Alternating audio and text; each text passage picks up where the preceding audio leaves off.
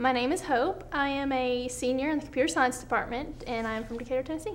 Well, it all started in high school. I was introduced to computer science I had the opportunity to participate on a web design team, and that really got me started and really interested. And I strived to enter college for computer science after that. There's a very nice atmosphere here. There's a strong student-to-teacher relationship. The staff here is very, they encourage you and they challenge you to become better, and I really like that about this area. It really varies. We have many different sectors of our degree that you can go into, from information security to application systems to software engineering. One will focus on the security issues of today. The other will involve you with designing software, and the other is for general applications for like medical and so on and so forth.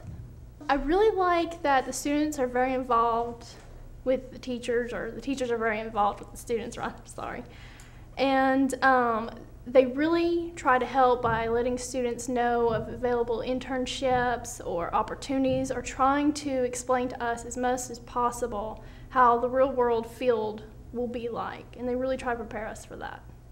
Definitely the culture shock when you first enter the major, because coming out of high school or general classes, you know, they're very different from when you first enter because it's very technological. There's a lot of things that you probably have not been introduced to that you'll be thrown into very rapidly, trying to get you caught up so you can really get into the heart of the subject.